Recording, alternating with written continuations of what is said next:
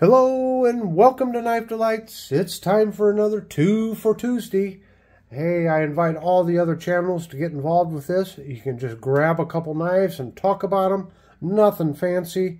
Open tags are a great way to share your knives with the whole knife community, and especially for a smaller channel. You have 2 for Tuesday, you have Way Back Wednesday, you have 3 for Thursday, you have Fun Knife Friday or Fixed Blade Friday. Lots of open tags out there. Just use the same subject line in your title, like 2 for Tuesday, and then whatever description then. And then hopefully that will pick up into my feed. I've already met some great channels because they participated in some of these open tags. So it's a way to get your name out there. So I just encourage everybody to participate in all of these open tags. So what we have here today, we got us a pair of old timers, a pair of Sharpfingers as a matter of fact, and this is an iconic knife. When I got into collecting here just a few years back, why, this is one of the first ones I bought. I just knew I had to have this one in my collection. So before we go any further, let's just see what the marketing department has to say about this old timer here. It says, introducing the Schrade Old Timer 152 OT Sharpfinger, a design so iconic that it has set the standard for knife companies worldwide. This fixed blade knife boasts an unmistakable upswept blade, elevating it beyond a mere skinner.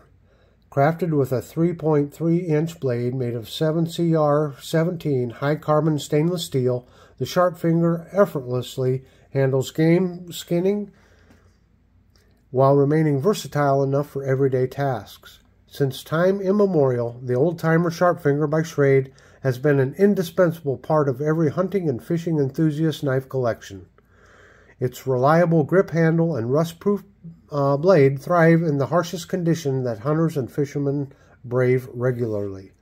For added security during wet condition, a lanyard hole near the handle's base ensures a firm grip on the knife.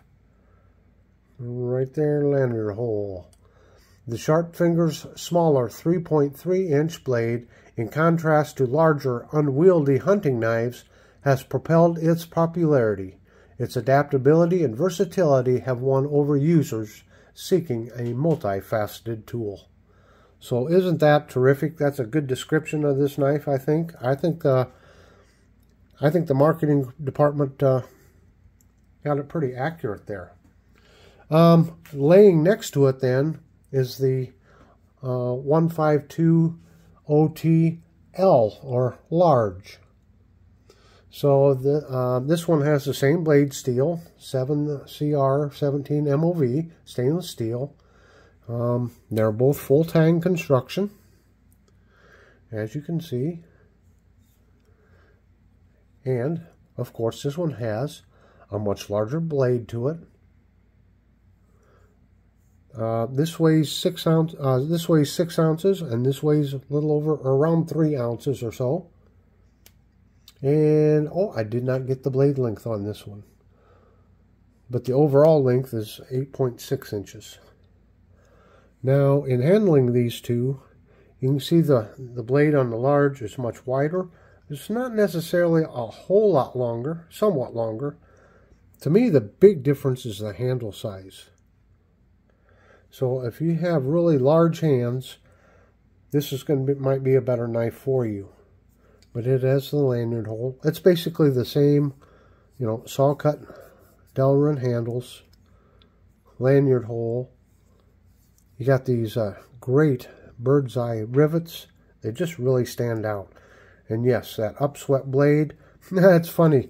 We always argue about what companies name a blade shape. On one of the knife websites, they referred to this as a clip point. But as you can see, it is upswept, which would be a trailing point, or one may almost say a Persian. Now, I think the Persian, the tip is supposed to be higher than back here, and I think that does meet that definition. I don't know. So there's lots of different blade names. Now, of course, obviously, these two models here are the newer Schrades. They're made in China. I would love to hear down in the comments below of anyone that grew up with one of these Sharpfingers, one of the old USA-made Schrades, or your dad or grandpa had one. They were very popular knives, and I know they were always reasonably priced. But we'll just look at this. You can see the difference in the blade width and the difference in the handle length. So I wear a large to extra large glove, and the small one here, what I would call the regular or the traditional Sharpfinger, I can get a good 4-finger grip on it. Of course, you got that nice thumb ramp right there. And the way this comes down, it serves as a guard. So, yeah, very maneuverable, easy to pinch up on. And then, of course, with this one, with my 4 fingers, I've got a little extra left over here. So this could be used for little larger hunting tasks. I tell you what, as a hunter or fisherman, for skinning and cleaning game and processing the meat, I would almost think if you had both of these knives, you'd be set. You would be set. Now, before I go any further, I want to throw this out here. And you're going to say, well, Tom, this is 2 for Tuesday. What's this third knife doing here? Well, this is a Buck 371 Stockman. It's a Chinese-made Stockman. But I'll tell you, the one I have, I've used it. It's still a pretty fine knife. So, the channel has gotten over 1,750 subs. And I've had one video that's went over 10,000 views.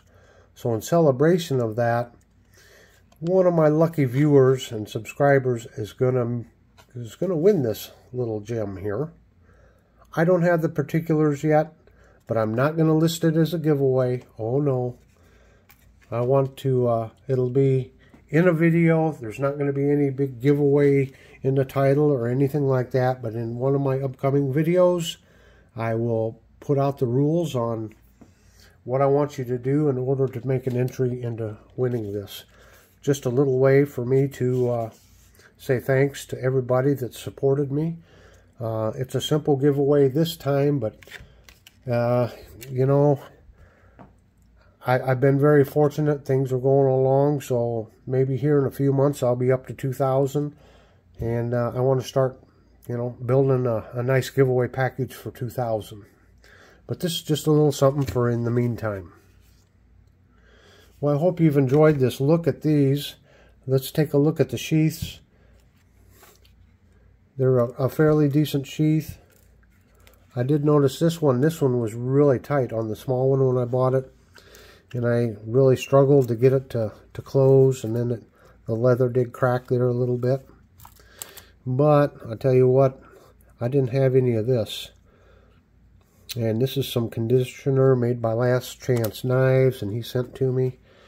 And I'm going to condition these sheaths right now while I have them out.